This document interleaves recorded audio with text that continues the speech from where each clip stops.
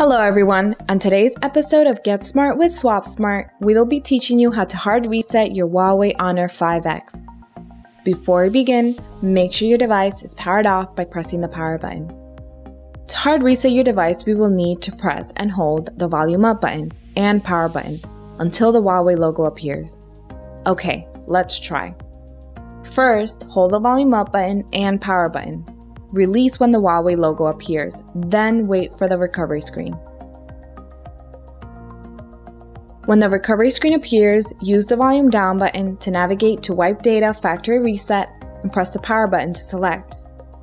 Again, use the volume down button to navigate to Wipe Data Factory Reset and press the power button to confirm. Wait for the factory reset to complete and you're done. If you found this video helpful, please subscribe to our channel, like the video, or leave a comment. We'd love to hear from you. Thank you for watching. Until next time.